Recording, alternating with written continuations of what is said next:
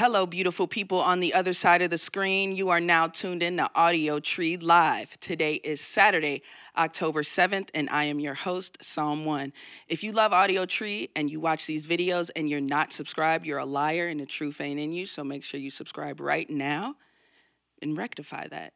Subscribe right now. And while you're at it, follow Audiotree on Spotify, Bandcamp, or wherever you bang your music. Today we have Zulu in studio straight out of Los Angeles. The first time I was introduced to their music, I had to readjust my skull a bit. This super eclectic hardcore music reminds us how terrifying and beautiful being black is, how we are not a monolith, and how we crush every style of music ever made. American music is black music. Do your Googles. It may be October, but today is like Christmas for me. Ladies, and gentlemen, please welcome Zulu. That's right, yo.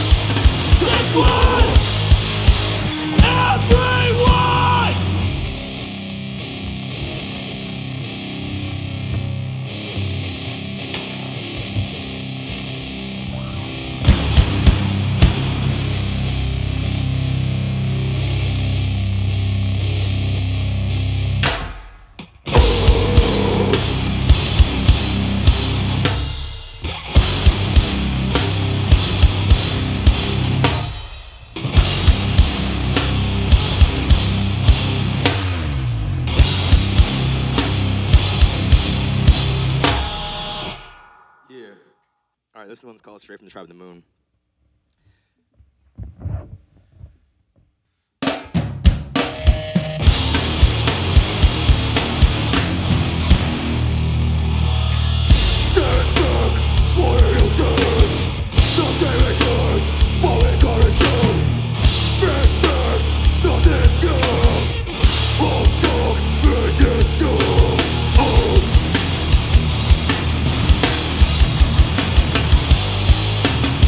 Welcome to land with the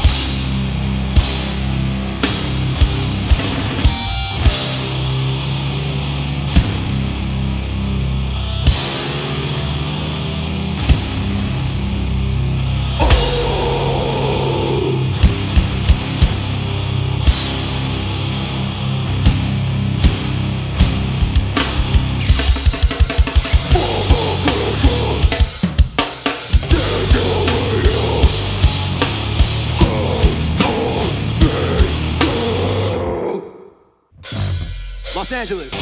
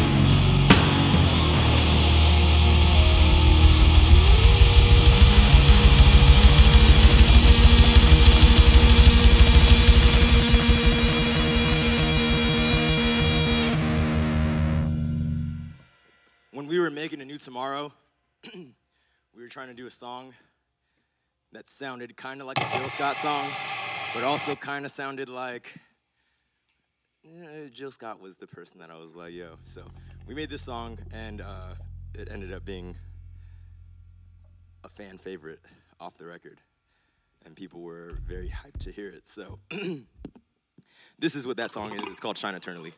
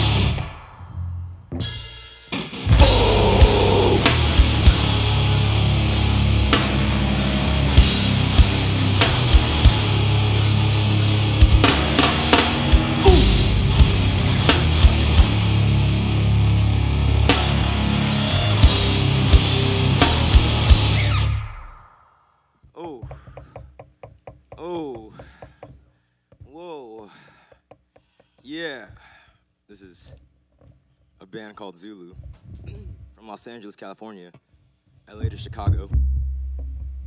Last one.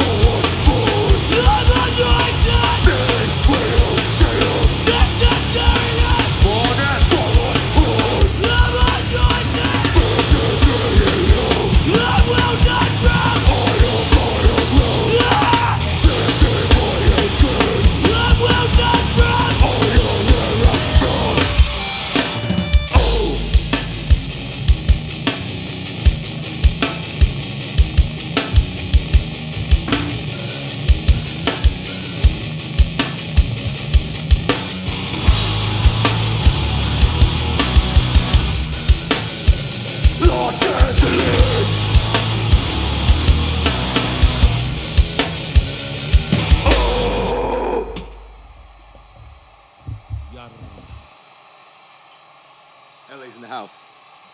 That's right!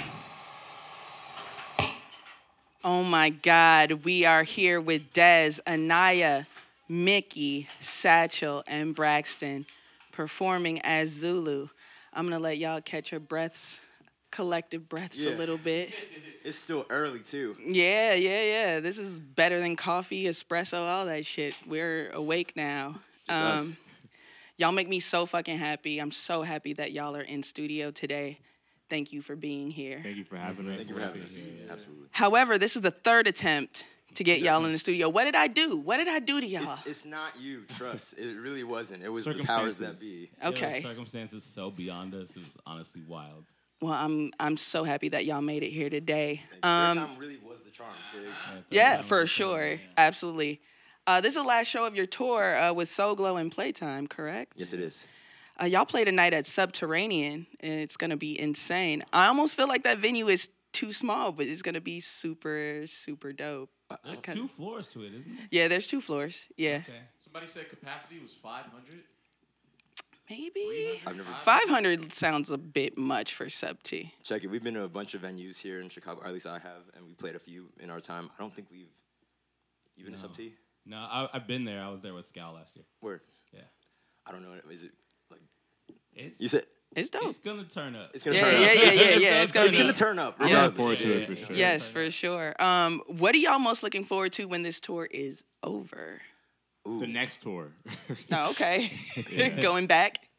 You know, we were just talking about that. Yesterday. I like doing like mundane things. Mundane things. Like what? Tell me. Anaiah was like, yo, I love walking to my favorite store. Yeah, it's like the liquor store around the street from, it's at my block, hanging out with my friends at my house, playing like Uno and stuff, watching Star Wars. Yeah, that is amazing. Those are the things that I love doing when I'm not on tour. But then I'll be doing that. I'll be like, I want to be on tour with. But then I'm back, and then I'm on tour. I'm like, well, I love tour. This has been an amazing tour, but I want to go back to doing that for a little bit. I love keeping the ball rolling. I'm like always constantly moving. This was always wanting to go on. So tour. I'm like a trillion bands. Yeah. I've like 3 more tours as the year goes on. So you have 3 more tours this year? Yeah, with the other bands. Wow. How many bands are between y'all? But probably 1,000. Yeah, you can't even really. Yeah, it's a lot. Yeah, it's like we'd be here all day. I love walking my dogs. Okay. Yeah, it's lit. I love my dogs. Yeah, dog walking. We have couple resident dogs here at Audiotree, and we saw a little chirping. yeah, they're amazing. They make everything better. I try to get Satchel to hang out with me when we're back home, but he's busy all the time. He lives down the street from me, so Too busy to come up the street to see your friend. The Satch is always out. He's always doing. He's truly always doing. He's up to some stuff. So he's always busy. He's a busy. Very mischievous. Like that. No, but in a good way. No, he'd be busy doing music. He's got his life too. But I'll be like, let's hang out. And then I'm like, wait, we're on tour all the time. So Yeah. He's like, I saw you. I saw you. Be in my own bed though. I'm not gonna lie. Oh, your bed? Yes. Yes. That's nice. Yo, there's this at home in Inglewood on my block, Florence. There's this diner cafe called Tao's. And I've been going there since I was like 6 or 7 or something crazy. I love waking up like hella late, like 12 or 12:30, just walking up the street to Tao's, eating, sipping coffee, checking emails and texts. And then like being so full and walking out and then just like hobbling down the street back to the crib. It's like a good little ritual that I can't wait to get back to. Yeah. That diner walk is it can be very therapeutic. What's your diner order other than the coffee? They got this thing called a 2x2 that I used to really smack with. It's like 2 sausage, 2 eggs, 2 pancakes for like $8. It's lit. Yeah, that sounds good. Y'all are all moving, shaking, doing a lot of touring. How do you prioritize rest and recovery during such intense shows on the road? When you're still on the road, you're like, Dez is like, rest? What's that? Lately, I've been practicing doing it because I really don't. Lately, I've had to. I really had to. Braxton's has gotten more rest on this tour than I think he ever has. In my life. You just make yourself go to sleep. Yeah, I have to. I literally have to. Yeah. Just KO'd in the van. I went really hard this tour. I had like a strict diet. I went to the gym between like sound check and doors, and I took jogs. Yeah, I don't know, and then I just like chilled. That's very adult and mature. I'm trying to be the discipline because I like really would like to do this for decades to come. So I think we have to take care of ourselves, Absolutely. Yeah. So I think just getting naturally tired has helped. Yeah, tuckering yourselves out. Literally, just it's, and then I've toured for so long. It's just at this point I'm kind of used to it. But as the years start going by, like Dez is saying, you got to take care of yourself. So I'm trying to. I haven't done the best at it on this tour, as I should have. But it's fine. We got through it. Yeah, and you can always take that for the next run. I think we've done some enjoyable things we like though. Like me, Satchel, and Brax kind of binged Southside. Like a cool, funny TV show. Yeah, that's a great show. Satchel was like, yo, we got to watch this. And then we did watch some Top Boy. It was cool. Like, we were just relaxed. Yeah. Satch put me on. Satch and Dez put me on. Yeah. Yeah, what other any other shows that y'all like binging? I've been watching the Ahsoka show. Okay. It's been aired new episodes the entire time we've been on tour. Oh, that's a treat. Obviously it's it's fun. It's fun getting to look forward to that, but then I realized, because it was every Tuesday, I was like, oh snap, it's already the next Tuesday. We're still touring, you know what I mean? It's like, don't judge, but I feel like I just watched South Park, honestly. And Family Guy. No judgment. Just brain rot, just turn my brain off and watch the stupidest stuff possible. You gotta do that. I think I'm the only anime fan in the band. So I've been letting the Jujutsu Kaisen episodes stack up. Anybody? Shibuya Incident arc? That's what time it's been on for me. But yeah, no, I know, but the anime watchers out there, the anime watchers, anime watchers are on you right now for sure. That's good. So I don't want to speak of black pain. So what is the most joyful thing y'all did this week that was not on stage? This audio Straight up. I'd say. Look at y'all. You buttering me up now. this is one of those things, but this whole tour has been just that. It's been getting to spend time with the members of Playtime and Soul Glo.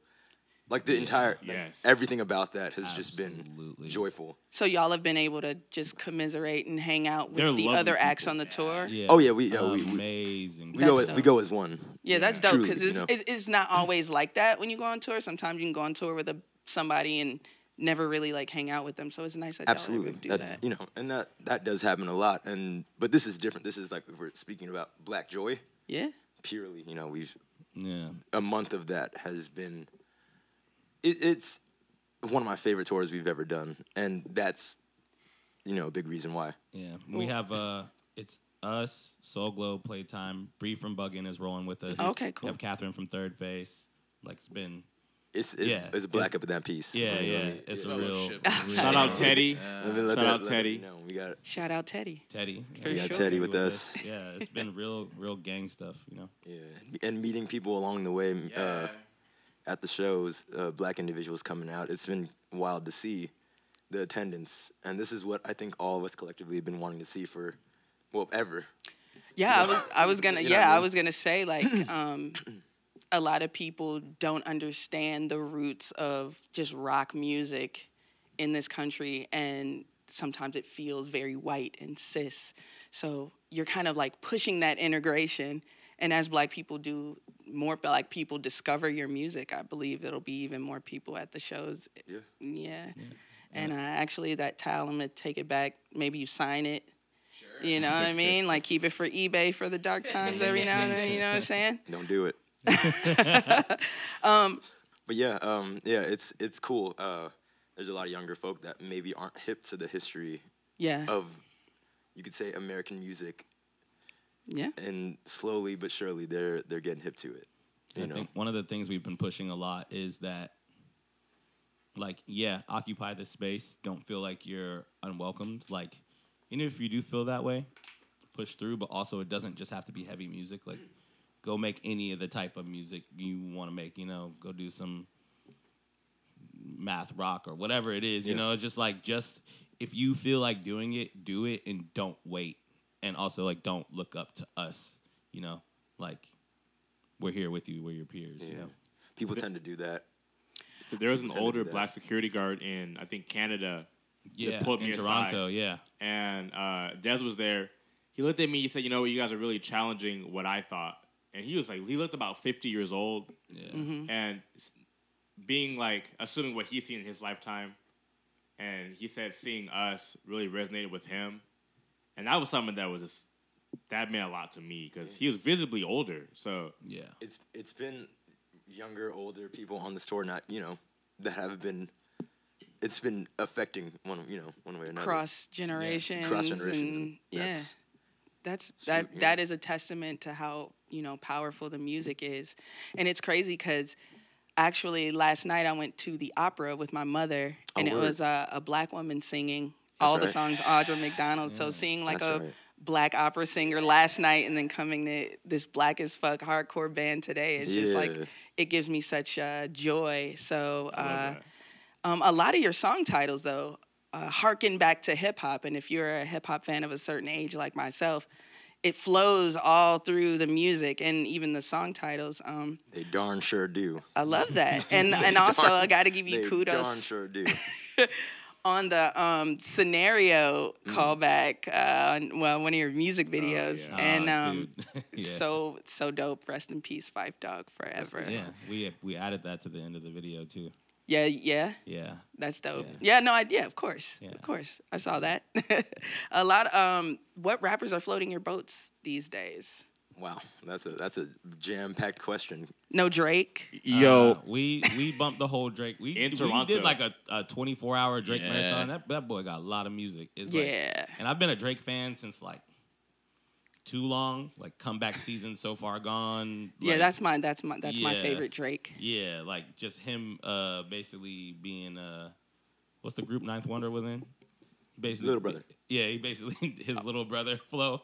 But I mean, that's Fonte's son. Yeah, Fonte. Shout out to Fonte. But I mean, we listened to Drake. We listened to. I was bumping the new Arm & Hammer Okay. Arm & a couple Hammer. times. Shout out Billy Woods and Elucid. Yeah, that whole Backwoods hip hop collective is Backwoods amazing. Is crazy. Yeah. Me, I love Thugger. Free Jeffrey. I love Young Thug. Free Jeffrey. Like yeah, Young Thug, Lil Baby, Cardi, just like stuff like that. I listen to like the new Reaper Mook back home. That's Oh, just yeah. some people, yeah. Oh, yeah. I listen to Shout out some of Mook that. for real. Shout out I Mook. listened to man, who was I was bumping a lot of Baby Mother this week. Oh, okay. Yeah, love Baby Mother. Yeah. I lifted weights to the new Doja Cat, which is like kind of maney, but I was just like, yeah, like Doja goes hard in Yeah, the gym, yeah. actually.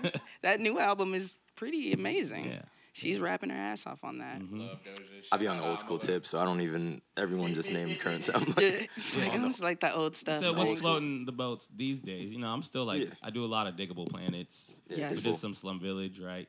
But Anaiah, you was bumping Rome Streets. You put on A little Rome bit, Streets for a yeah. minute. I be messing with those Griselda cats. That's like, but I think for so long I wasn't, and not because of anything other than just I wasn't really hip.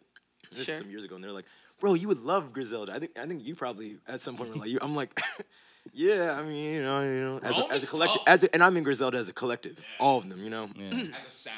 as a sound, and I'm like, yeah, that's up my alley.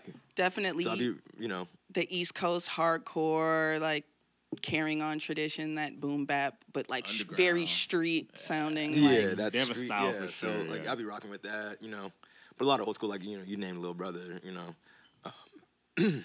Diggable Planets, the likes of like you said Slum Village, shoot, always bumping like Black Moon, stuff like that. yeah. Really, that's like Poor Righteous Teachers, all that.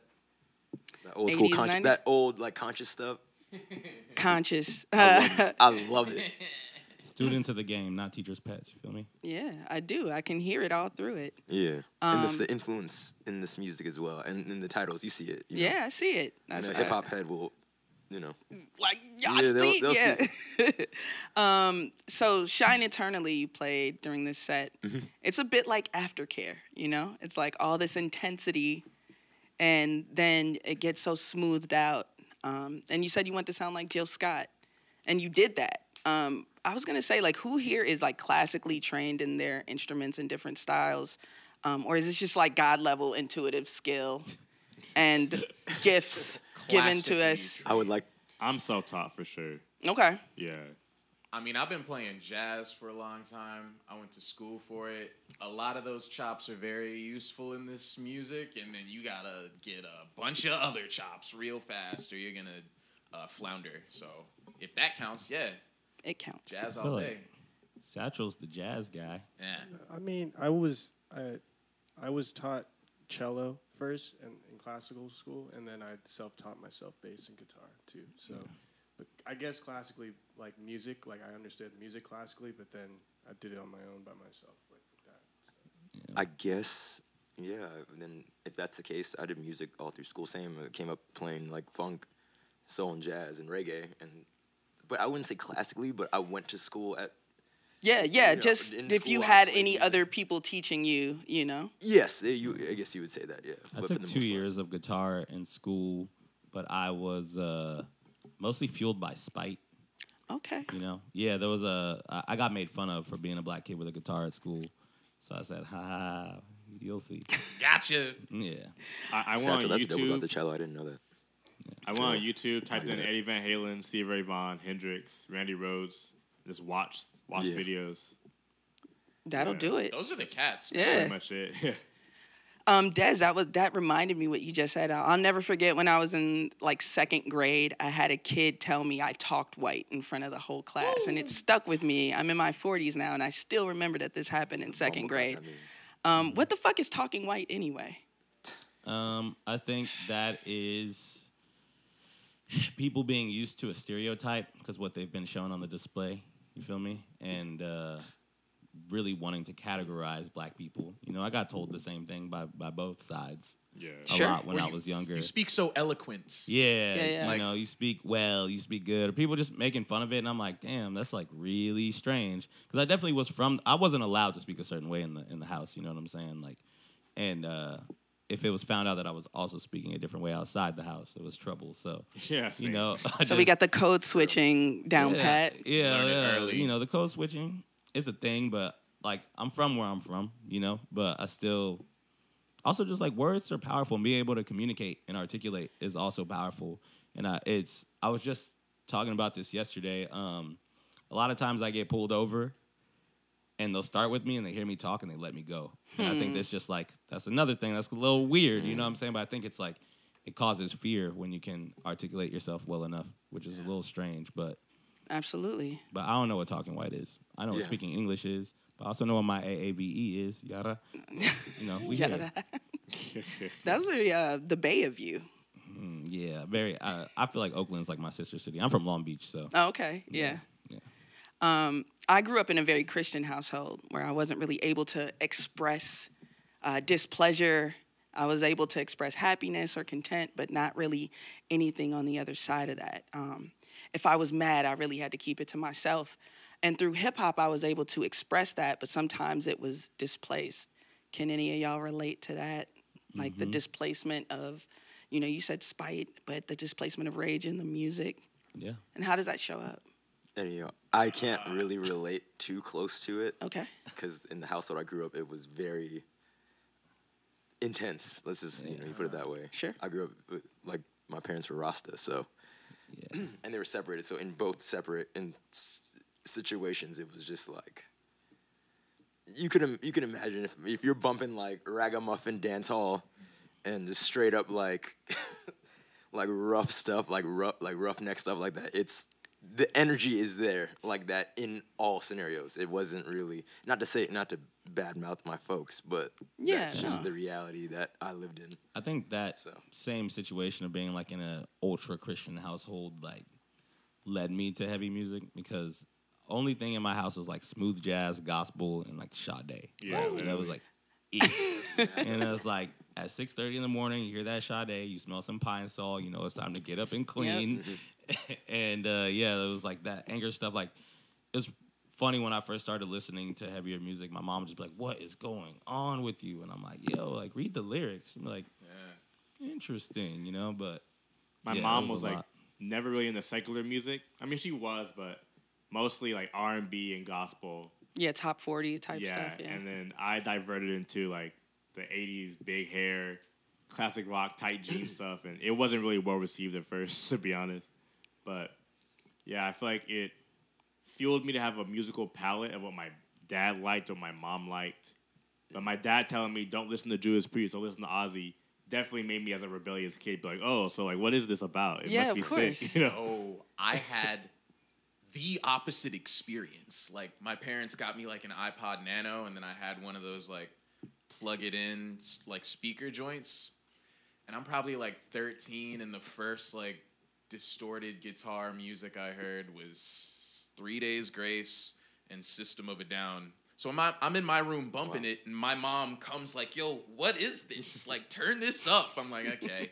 Then she would ask me to play it in the car, taking me to school and stuff, which tripped me out. But from there, I just kind of like, you know, expanded to all the heavier. Yo, with hip-hop, it was really interesting for me because the way, like, the braggadocious culture is, it's really like talking yourself up and feeling big and powerful. And they use the word I a lot. Like, I do this, I am the baddest, I do. And then so when you hear it, you hear I. And when you rap along, you rap like I am. So it's like super empowering to feel like this larger than life character. And then you walk outside and kind of behave that way. And it's black and it feels really good. Like, rattling off lyrics about how cool you are makes you feel cool, and then you're cool. You know, like that's, and then you write stuff like it helped me like come into my own like identity as a writer and make stuff like that to propagate it. Well, y'all absolutely make great music, empowering music, Thank you. And it definitely makes me feel very happy to be a black person. So, and I'm sure people of other races, it makes them feel good too, because it's not just a black thing. This is a music thing. Of course. So I very, very much appreciate y'all for coming, and I'm going to wrap this up now. And I hope y'all have a great show tonight at Sub T. Thank you for having me. You going to be there? You going to pit? I'm coming. Yeah. I want to see Nope, not in the pit. At least open hand dive. Stage dive on the stage, getting turned. All right, yeah, fine. Twist my A very, very big thank you to Zulu for blessing us today. And as always, major love to everyone here at Audiotree spreading the gospel of live music. These guys are playing Subterranean tonight and are finishing a tour right now. But when they're in your neck of the woods, make sure to grab tickets to see them. Also, get into all of their music, including their latest album, A New Tomorrow, because you love great music and we want to see you have it in your life. Once again, likes are good, but subscribing to Audiotree means you get these dope videos at the top of your feed when they drop. Get cool merch at audiotree.shop. And if you want the session audio, get it on Apple, Tidal, or wherever you stream your music. Finally, follow Audiotree on social media for more fun content. I'm Psalm 1, and I'm here for good music and good conversation. Till next time, stay dangerous. Peace. Peace. Thank you. All right, so you guys want to do it for real now?